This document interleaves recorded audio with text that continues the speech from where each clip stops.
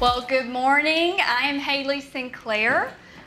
We are at Green Acres in Tyler, Texas, and we are going through the book of Romans. And today, this is session 5, and we are going to be in chapters 7 through 8 today. That is what we're going to be covering. So if you would, take your Bibles. We're going to start in chapter 7, and then we're going to move into chapter 8. We're not going to hit all of chapter 8, even though that is one of my favorite chapters in the whole Bible. Quick story, I made my D group girls. We had like 3 girls in my D group for 4 years. Well, I had 4 different D groups, so 1 a year. And I made one group memorize the whole chapter of Romans 8. And they thought they couldn't do it, but we made it halfway through. But I think it is just so applicable to our lives. So I would encourage you, shoot for the stars when you're memorizing the Bible, because it will come in handy every single day. So I would love to spend more time there, but as I was preparing and as I was praying, where should we be today, I kept going back to Romans 7. So I really wanted us to hit a few themes that are found in Romans 7 that I feel like we don't really talk about very much. So we're going to start Romans 7, chapter 7, verses 4 through 6 is where we're going to begin. But St. Augustine, he prayed, "Give what thou commandest, and command what thou wilt." So in other words, command me, Lord, and then give me the resources, the ability, and the spirit to do what you have commanded me. And that is what I feel like Romans 7 is going to be worked out, okay? So last week, Debbie and Jada, they helped us to see in Romans 6 that sin no longer has dominion over us who are in Christ, right? She made the point that Paul appeals, I don't know if you remember this, but she said that Paul appeals to Christians to become in practice what they are in status. So to become in practice what they are in status. So Romans 7 is going to show us our tendency to do the opposite. Okay, it's going to show us our tendency to use the law as the means of becoming more like Jesus, rather than dependence on the work of Christ, okay? And so we're going to take a look at a few key passages that show us the reality of our goodness, okay? And then we're going to see how the law is a terrible master to change our hearts and to make us into the image of Jesus. So this is so important. One reason I wanted to hit on this is because I have been in the Midwest. Coming back to East Texas was a culture shock for me, because for the first time I saw how much we boast in our wealth, in our religious activity, in our appearance, and in our social status. I have never quite seen it the way I saw it when I came home this summer. And so I feel like this is such an applicable word for us in the context that we're in, because we are so eager to put our faith in what we look like and what we put forward. And even today as I'm teaching, I want you to be impressed with me. But that is so ungodly, right? That is not the point of this time together. The point of this time together is that Christ would be glorified. And so I want, in weakness or however the Lord wants to use me today, I want you to see that it is not the law, it is not our righteousness that brings glory to the Lord. And it's not able to change your life. It will not do any good for you. And I want you to see that. I want you to see how Paul preached this to the Romans. And then I want you to walk away and be convinced of that, and then show you where you do get the confidence to live out your Christian life. All right, so Romans 7, verses 4 through 6. Let's look together. If you have a copy of your Bible, I want you to read it. We're going to start in verse 4. "Therefore, my brothers and sisters, you also were put to death in relation to the law through the body of Christ, so that you may belong to another. You belong to him who is raised from the dead, in order that we may bear fruit for God. For when we were in the flesh, the sinful passions aroused through the law were working in us to bear fruit for death. But now we have been released from the law, since we have died to what held us, so that we may serve in the newness of the Spirit and not in the old letter of the law. So these 3 verses are telling us of a new way that we relate to the Lord. Through the Spirit and not through the letter. Look at verse 4. It says, you belong to him who was raised from the dead in order that we may bear fruit for God. So what is the point of all of this? That we may belong to Christ and bear fruit for him.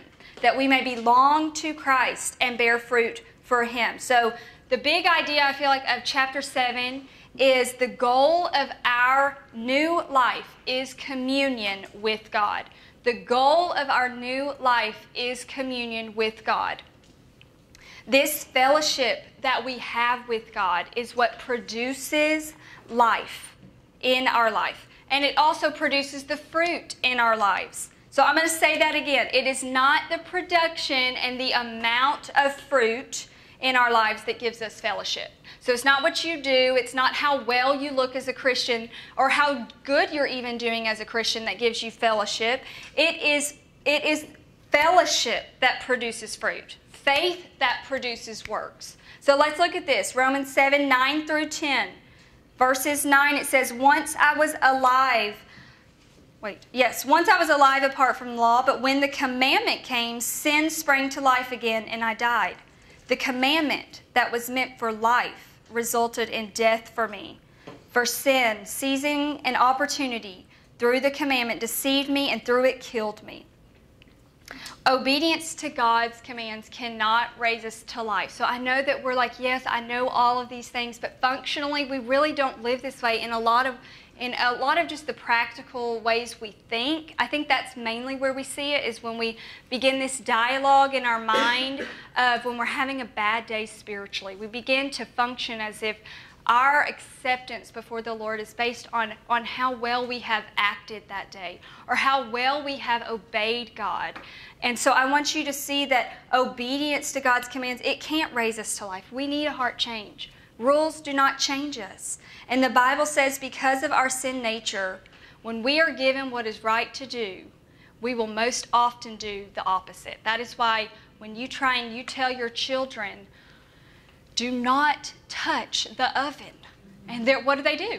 They touch the oven, right? But that is us. Even as adults, that is us. We just know how to dress it up a little bit better. And so laws are given to those who are in need of directions. Laws are the borders that keep us safe and help us to live without the threat of going over the edge. So the law of God is good. And there are purposes of the law in God's Word. I want to show you something that really helped me. It has helped me when considering what is the law of God in the Bible. And so this is something you might not have heard. This was introduced to me a few years ago, and it's something I keep going back to, okay?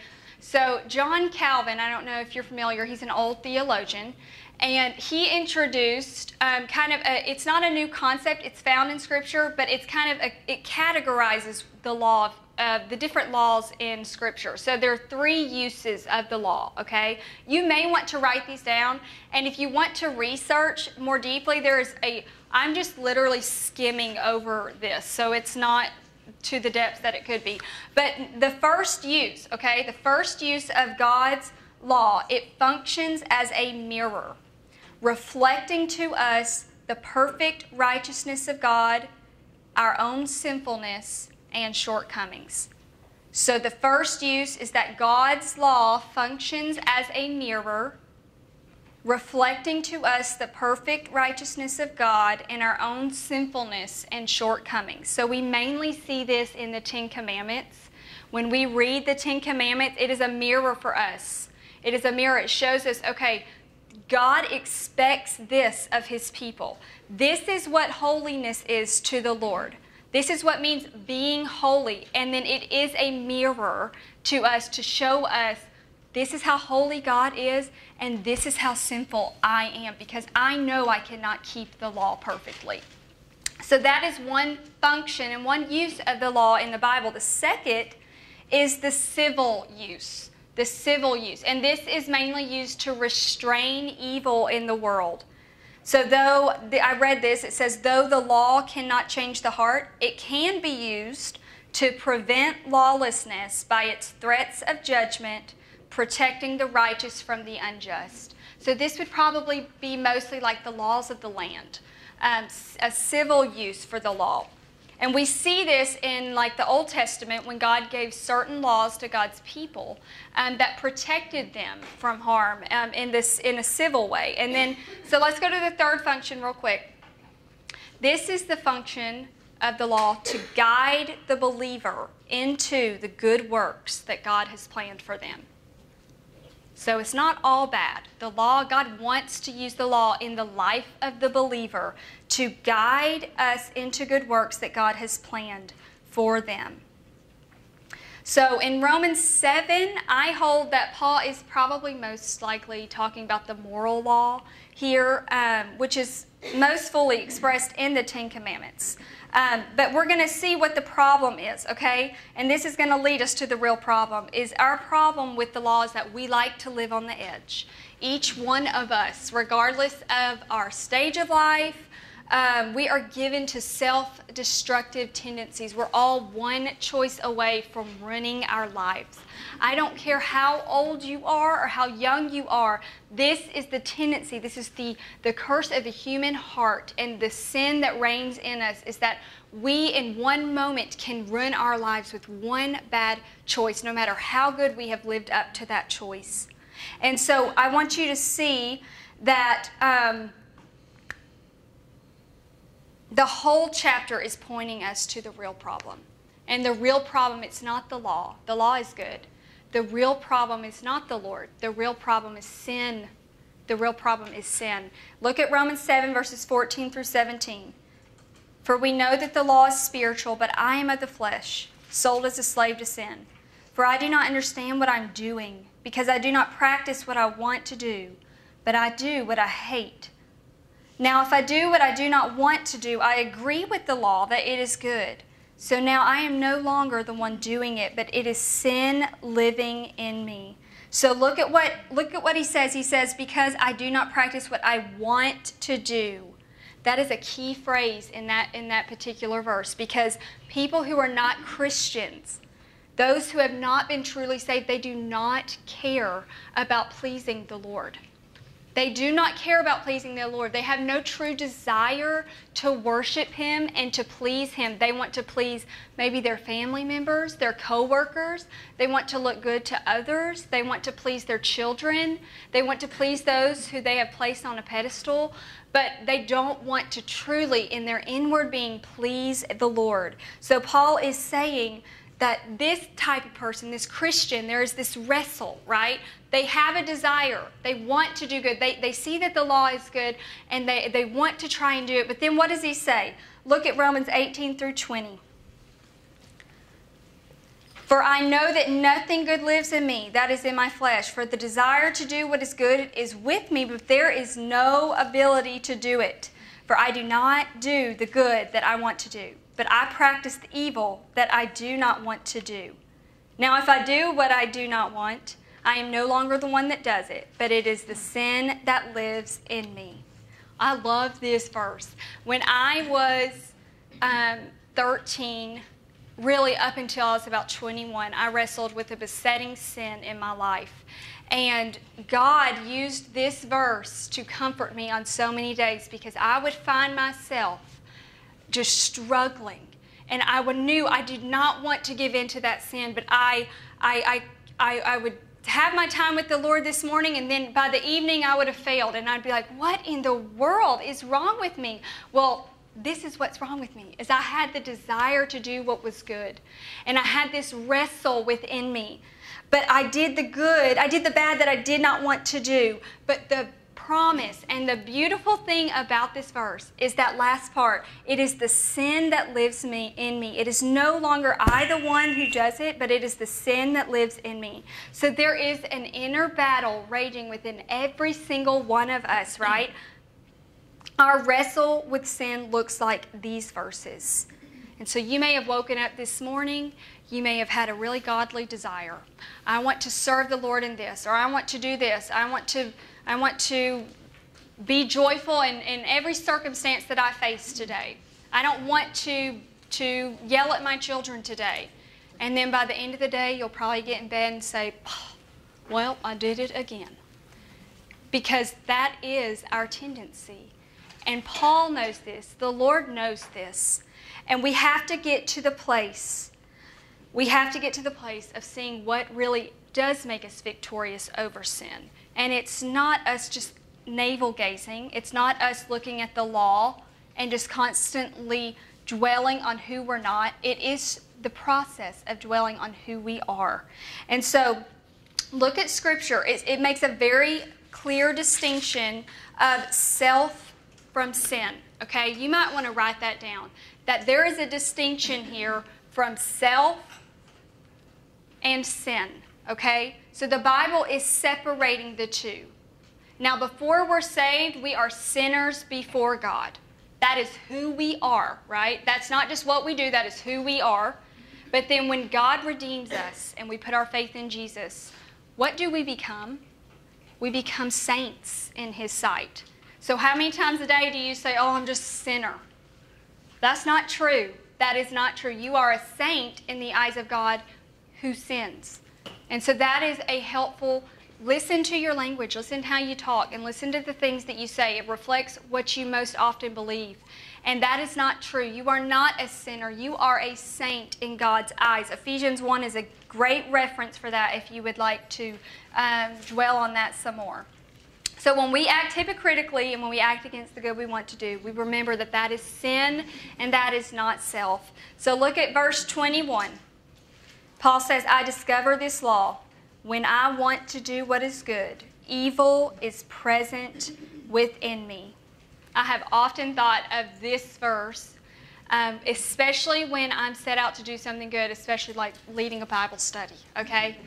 I think, I know that I want to do this really good thing, but I also have to remember that evil lies so close. What Hebrews 12, the sin that clings so closely, we have to fling that off. But we also have to be aware that that's there.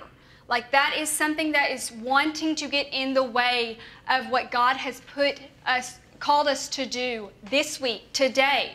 There is something God has called you to do today. Beware that evil is present. When you have a desire to do something good, evil is close and it is present with you. So Paul in verse 24, after just going through and explaining to those in the Romans, he says, what a wretched man I am. Who will rescue me from this body of death? He's just exasperated. And I think that we all understand that feeling of just being exasperated. And I think maybe even some of you today have that feeling of just being tired, being overwhelmed with your sin, your failures, your inability to do what is right the way that you want to do it. And Paul is saying, praise God. Thanks be to God through Jesus Christ our Lord. And I really pray that the Word of God, wherever you are today, will just blow a fresh wind in your sails where you're tired, where you're discouraged, and that we will get our eyes on Jesus and be encouraged. Look at this story I read this week, and I just thought, this is so perfect. So I was reading an old book by, his name is F.B. Meyer. You might not have heard of him. It's actually, yes, okay, good, I love that. That makes me happy. I actually found this book while I was cleaning, and I was like, what is this book? And I picked it up, and I was like, oh, my grandfather gave me this book. I don't remember when. That's just the story of my life. But I picked it up, and I read this ending portion of this little bitty book. And he tells a story, and I want to read that to you real quick. I kind of changed some of the old language because it was kind of hard to read, but just do your best to listen. It says, or he says, in Ireland, a friend once went to call on what we call a decayed Irish nobleman. That is, he had seen better days. He had a title and was the owner of a large piece of land. My friend passed by the house and proceeded to go up to it, but found there was only a housekeeper there.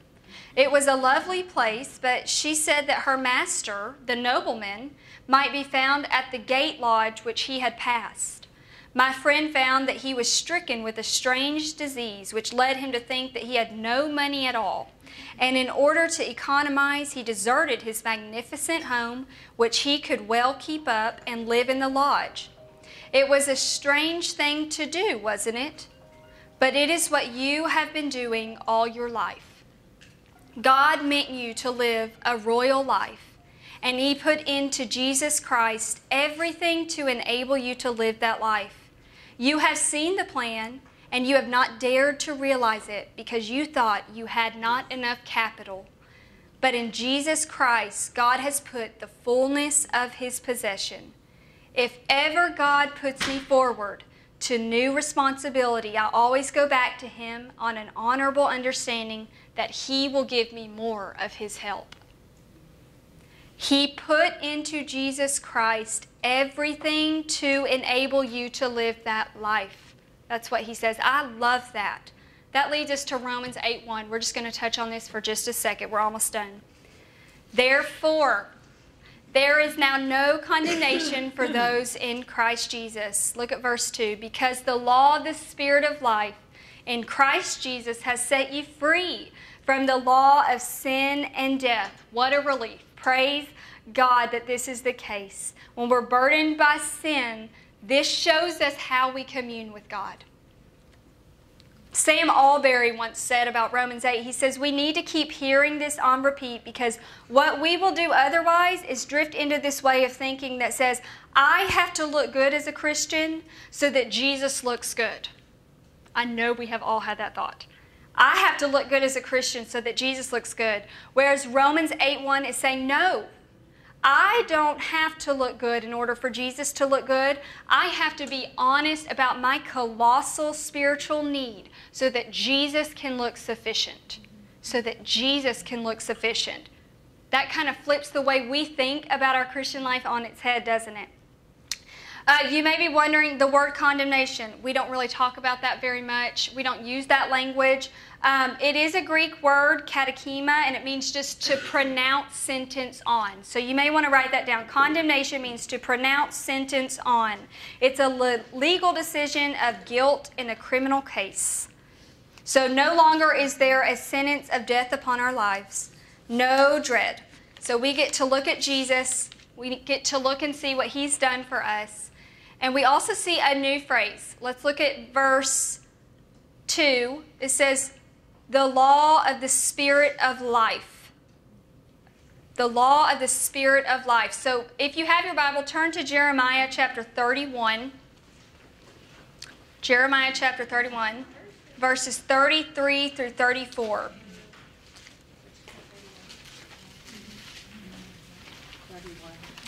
Jeremiah chapter 31, verses 33 through 34. I'm going to go ahead and start reading it. This is what Jeremiah says, and he's prophesying, and he says, instead, this is the covenant I will make with the house of Israel after those days, the Lord's declaration. I will put my law within them and write it on their hearts. I will be their God, and they will be my people. No longer will each one teach his neighbor or his brother, saying, know the Lord, for they will all know me, from the least to the greatest of them. This is the Lord's declaration. For I will forgive their iniquity and never again remember their sin. This is a new law written on our hearts by the Lord Himself. And He says, they shall all know me. They shall all know me. The goal of our new life and be given a new heart is communion with God.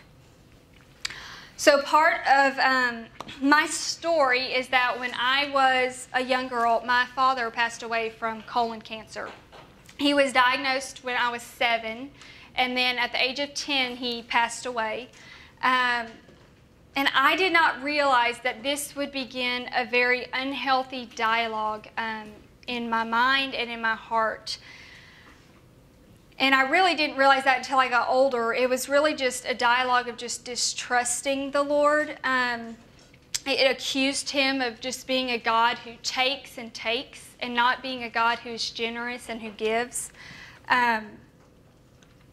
So much so that when I was about to get married to my husband, I almost couldn't even accept his proposal because I thought, this is too good. And I thought, surely the Lord's going to take this away. I thought it was just too good to be true. I really questioned the generosity and goodness of God. But then it was in that very same season where that really manifested itself that the Lord gave me a promise, as He always does. And it was Psalm 84:11, which said, "No good thing will he withhold from those who walk uprightly." And as a young girl, I was 19, I thought, wow, that is so true. That is so true. And this began to dismantle a really deeply held belief that God was against me having anything good. But it also reframed my understanding of what good really is. It really began to help me see what is good. Well, it's anything that the Lord gives. Look at verse 31 through 32 in Romans 8, 31, 32. Paul says, "What then are we to say about these things? If God is for us, who is against us? He did not even spare His own Son, but offered Him up for us all. How will He not also with Him grant us everything?" So I thought God was being stingy. I thought the Lord just takes and takes. He doesn't want me to have anything good. But if we ever began to think about that, we need to look at the cross. We need to look back at Jesus. And one look at the cost of His love really silences these thoughts and this train of thinking. He did not even spare His own Son, but offered Him up for us all. The highest good is God Himself. He is the highest good. And there is not one thing, there is not one person, not one place that is a higher good than He. And to have the Son of God come to us in all of His goodness and take my place because of my sinfulness, why would the buck stop short in any area of my life? Why would the buck stop short? Why would He be hesitant to give me something good if He gave Jesus, His one and only Son, for me? That's a very simple truth. But maybe think about that today. Like, let that dwell richly in your heart, as the Scripture says. All right, so we have got to start rejoicing in the generosity of God. And when the day doesn't go as planned, or life turns sour, and Romans 8 talks about suffering. I hate that we're not hitting on that, but we can rest assured that God's not holding out on us. We go back to His Word and we see how will He not also with Him grant us everything? He has already shown us that He would give us Jesus. All right, last thing we're going to cover. We're almost done, y'all. Verses 33 through 34. Who can bring an accusation against God's elect? God is the one who justifies. Who is the one who condemns? Christ Jesus is the one who died, but even more has been raised. He also is at the right hand of God and intercedes for us. So what is Paul's rebuttal to those accusations that we often live in? That tendency that we have to live in a condemned state. His answer is Jesus. His answer is Jesus. He answers His questions, not with His work. He answers His questions. And these feelings of condemnation and these feelings of accusations with the work of Jesus. Not one time will you hear, who is the one who condemns? You have been reading your Bible every day. You have not been selfish lately. You have not had a lustful thought in a while. No. Why would we challenge the work of Jesus by thinking we can offer anything to God? We cannot, and He's already made it very clear in Romans 7. So when we allow the good news to penetrate our lives, we will actually begin, this is really what I want to end on, we will actually begin to experience obedience that comes from a cheerful heart. And we will begin to walk in step with the Spirit, because this is the way that Jesus walks. To follow the Spirit means to follow the Son, and in doing so, we live lives that honor our Father. And this is how we set our minds on the things of the Spirit. So Romans 7 and Romans 8, it intersects with real life. I really just wanted you to see that today. We know the law. We know what God says to do. We know our inability to carry it out. And this is real life. This is real life, to look away from ourselves and to look to Jesus. And that's my encouragement to y'all today. I'm so thankful that I get to express that to you, because I need to remember that. And as a teacher, we learn way more than y'all who are sitting and listening. But I want to encourage you to look at Jesus. This is the only way to live victoriously. To not just look at Him, but look long at Jesus. Look and think about what He's done for us. And remember those things that you have once forgotten. And I'm going to end with this quote from John Piper. He says, "Wherever you look in Scripture, look to Jesus. Let every passage tell you something of His Father and His Spirit and thus Himself. Make it your aim in all your use of the Scriptures to see and to savor more of Christ. Be on a treasure hunt to satisfy your soul more and more in Him. In this way, the Spirit of Christ will be at work to transform you into His image. The aim of the law will be fulfilled more and more in your life, and you will magnify Christ in your life until He comes to complete the work He has begun." All right, let's pray together. Dear Lord, we thank You so much for Your word. We thank You for this time. I just pray that every true word that was spoken, that Lord, that the enemy would not take away and steal from our hearts. Lord, I pray that You would glorify Yourself in the way that we walk away from this time together, as You work out these truths in our hearts, and would we just hold more tightly to You, Jesus. Thank You, Lord, for this opportunity today to share. Thank You for Jesus, who is our hope in life and death. Thank You, God, that You are good to us and You are generous. And I just thank You, Lord, for this time together. May You be continually glorified. In Jesus' name, amen.